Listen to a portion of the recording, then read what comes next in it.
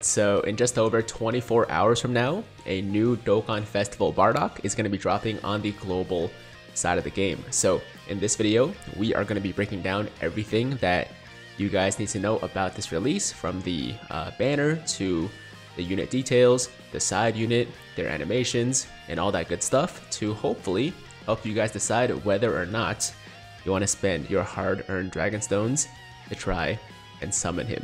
So with that said, let's jump right into it. And the first thing we're going to do before we talk about anything else is watch his animations. So let me just quickly pause my music here and enjoy, guys.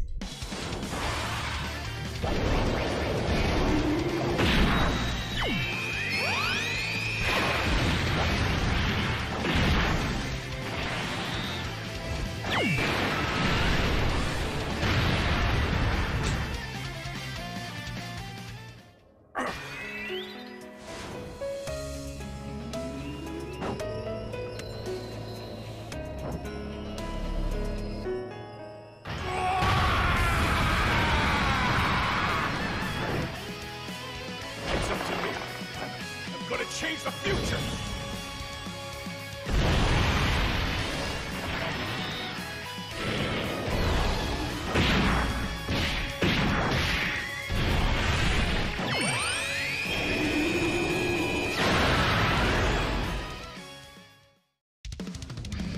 This will change everything!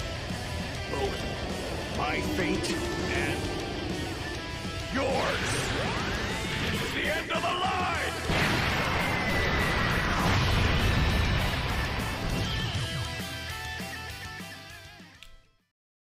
Okay, so there you have it. Those are the animations for the side unit Tora slash, Team Bardock, as well as the Bardock himself. Now, the Tora animations, honestly, they're fine, nothing special, but Bardock, honestly, has some of my favorite animations in the entire game. It's just, I wouldn't say it's the most hype, right? But it just makes you feel things, like Dragon Ball in general, I feel like is not a series or a franchise that has a lot of like really emotional or touching moments. Like, they're in there, right? There's definitely some like very emotional scenes, but for the most part, it's a lot of action. It's a lot of like just cool transformations, all that stuff. But Bardock's story has always been one of the most like, just one of the saddest stories in the franchise, right? So, yeah, these animations definitely bring all the feels, and at least for me personally, the animations alone are gonna make this a very difficult banner to skip. But on top of that, Bardock himself is actually really good. So let's move on from here. Let's get into the banner and the unit details. Starting with the banner first, we have the JP banner, which should be exactly the same as the global banner. Like, there might be maybe like one substitute, but I kind of doubt it because I don't think any of these units have been recently featured on global, right? So let's scroll down a little bit. We have 7 SSRs in total. Of course, the 2 new SSRs, the Bardock and the Tora, along with the Int Majin Vegeta, STR Super Vegeta, Int Legendary Super Saiyan Broly, AGL Bardock, and then the TEQ First Form Frieza or Transforming Frieza. So as a whole, I would say that this banner is actually one of the better regular like Dokkan Festival banners we've seen on global recently. Not to say it's amazing, not to say that it's like great value by any means, but I would say, rating wise, it's like a 7 out of 10, maybe like a 7.5 if we want to be generous. And yeah, it's not too bad. Like, some people make it out to be just an awful banner. I don't know if it's because, they just saw the JP 8th anniversary banners, but you can't really compare regular Dokkan Festival banners to, anniversary banners. It's a different standard, right? So yeah, for a normal Dokkan Festival banner, I think this is not terrible. It's actually not bad. Outside of the new units, the Int Majin Vegeta can still be a very good defender. His offensive capabilities, I think, are a bit lacking. Like, he doesn't hit as hard as you might want him to, but he can still be a very reliable tank. And then STR, Super Vegeta, has definitely fallen off in recent months or years. I would say that his offensive abilities are still pretty good. He can still do some pretty good damage, especially with the guaranteed crits, but it's his defense that's very lacking, and he's not very reliable in that sense. He does still have a good leader skill though. You know, for Pure Saiyans, I would say if you don't have some of the other Pure Saiyans leaders in the game, he is still a good option for a Pure Saiyans lead. And then we have Int Broly, who good stacker, can launch multiple supers, is very useful in certain events.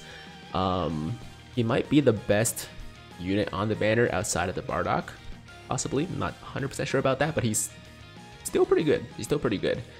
AGL Bardock is, I think, the most in need of an Extreme Z Awakening on the banner. He, I think, will probably get one for Saiyan Day. And speaking of Saiyan Day, that's actually in about 2.5 weeks. So we're getting a new unit for that, for both Global and JP. Something to keep in mind. We'll talk about that a little bit more later. But yeah, I think this guy is most likely getting an Extreme Z Awakening, but maybe not. He needs one though. He's not that impressive right now. And TEQ Frieza. TEQ Frieza is pretty good. He's pretty good. I still really use him, or I really like him. I still use him quite a bit on, you know, like Wicked Bloodline, or basically any of like the cooler / Frieza teams. So, I mean, I don't think he's, you know, really aged out by any means. Still does good damage, can stack defense, not amazing defense, but pretty good defense. So, yeah, as a whole, like I said, this banner is not terrible.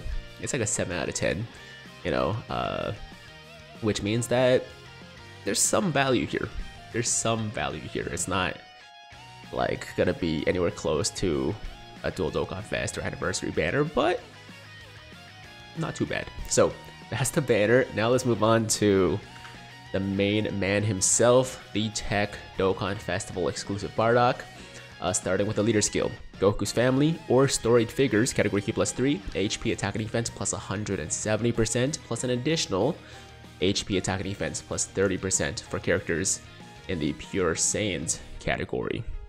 And then super attack greatly raises attack and defense for 1 turn, causes immense damage, and passive is activates the entrance animation once only and randomly changes key spheres of a certain type to rainbow key spheres, attack plus 70%, and foresees enemy super attacks for 5 turns from start of turn when there is an ally whose name includes Goku, Captain Ginyu, Jr., etc. excluded on the team, or when there is an enemy whose name includes Frieza, Frieza soldier excluded at start of character's attacking turn.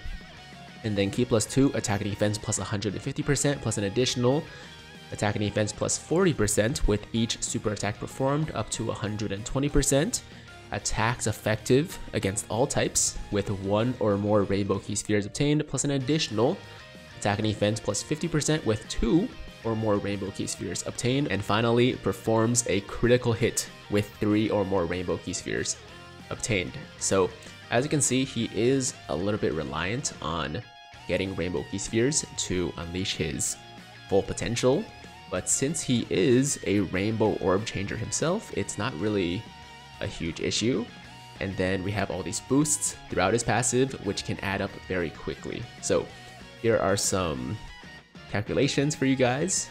His additional boost with each super attack performed is calculated separately for a total boost of attack and defense plus 450%, or attack plus 604% for 5 turns from start of turn, starting from the turn in which the character performs the 3rd super attack in battle, plus an additional attack and defense of up to plus 560%, or attack plus 714% for 5 turns from start of turn with 2 or more rainbow key spheres obtained. So those are some massive boosts, and when you couple that with his attacks effective against all with 1 rainbow key sphere, or the guaranteed crits with 3 rainbow key spheres, he's hitting very hard. And of course, you're also giving him as many additionals in his hidden potential as possible, so he will be getting those additional supers every so often.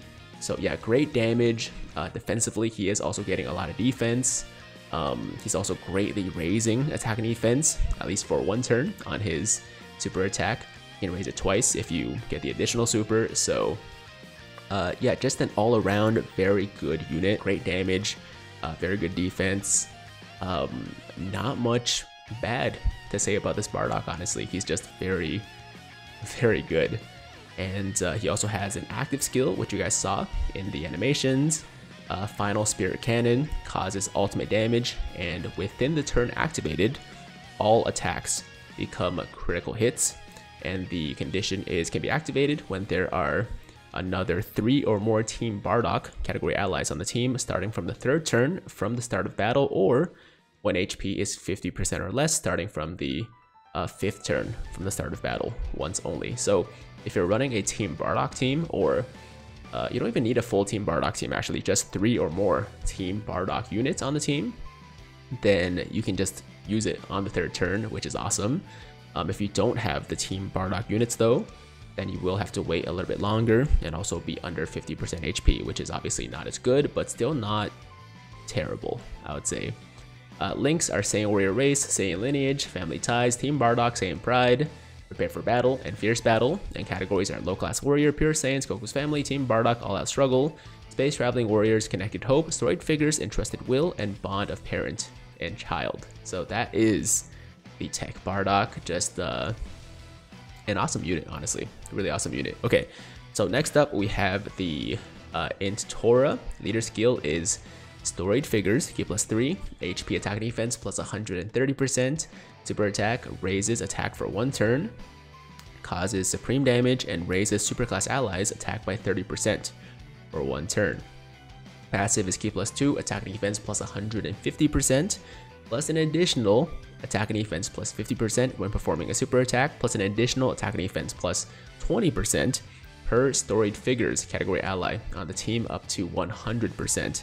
Chance of performing a critical hit and chance of evading enemy's attack, including super attacks, plus 10%, and reduces damage received by 10% per Team Bardock category ally attacking in the same turn. Storied Figures category allies Ki +3, attack and defense plus 30%, and then all allies attack and defense plus 30% when there's an ally whose name includes Bardock attacking in the same turn. So if you remember the side units that came with the AGL Captain Ginyu, then this will look very familiar because they're very similar units in a lot of ways. And that means that this Tora is also pretty amazing, you know, for a non-Dokkan Fest side unit. But of course, there are restrictions on him, right? He is definitely going to be a little bit limited in the teams that he's most effective on, like having more Storied Figures, or, you know, being able to support a team with Bardock. I mean, there's not really a reason to run him on a team without Bardock, so there's that. But yeah, on a Storied Figures or Team Bardock team with Bardock, he's gonna be great. You know, he's gonna do some great things for you. So that's the passive. Links are Team Bardock, Saiyan Warrior Race, Saiyan Lineage, Saiyan Pride, Saiyan Lineage, Cold Judgment, Prepare for Battle, and Fierce Battle. And categories are Low Class Warrior, Pure Saiyans, Team Bardock, Space Traveling Warriors, and Storied Figures. That is the Tora. As I said, you know, he's a great non-Dokkan Fest unit. He's a great banner unit. And if you can pick him up along with the Bardock, then you're pretty set for the Team Bardock team, which is getting a lot better these days. Yeah, those are the new units. That is the banner, and those were the animations. So at this point, I hope that you guys have enough information to decide for yourselves if you would want to spend the stones to summon for this new unit. But if you want my recommendation, I feel that this release is actually pretty good. It's pretty good. The banner is like a 7 out of 10, like I said, which is actually slightly above average, at least based on my rating scale. And the animations are top tier animations for the Bardock, at least. Bardock is amazing. Tora is very good. So all in all, we got a pretty good package here, right? We got a pretty enticing package for this Bardock release. Now, a couple of things to keep in mind is that we are only about 2 weeks away from Saiyan Day, like 2.5 weeks. It's on the 18th of March, so that unit that we get for Saiyan Day is probably going to be amazing. It's most likely going to have the new standby mechanic, which we saw from the 8th anniversary LRs. So if you guys want to experience that on global and also just, you know, use this like really awesome new Saiyan Day unit, then that's something you definitely have to keep in mind. And even though the 8th anniversary is still a while away, it's still about 4.5 months away, it's not a bad idea to start saving for that dual Dokkan Fest. Actually, you know, 2 LRs for both part 1 and part 2 right now, right? So yeah, I would say if you want to spend stones on the Bardock banner, not a terrible idea. You shouldn't feel bad about it. I just wouldn't spend too many stones.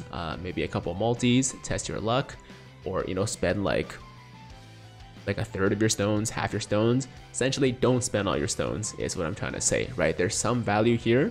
It's not amazing value, but there is some value. Bardock is a great unit to have. So is Tora. So it really depends on how bad you want this Bardock, right? But if you want to summon, like I said, you can go ahead and summon without feeling terrible about it, and hopefully it works out, right? Because if you spend the stones, you don't get them, which can happen. It always sucks. So best of luck to you guys. Thank you so much for watching. Hopefully this video helped you in some way in you know, making that decision. And as always, if you liked today's video, then make sure to like the damn video. Sub to the channel if you're new, hit that notification bell so that YouTube knows you want to stay up to date with all my latest content. And until next time, have an awesome, awesome day. I'm Tiger with Tiger Uppercut Media, signing out.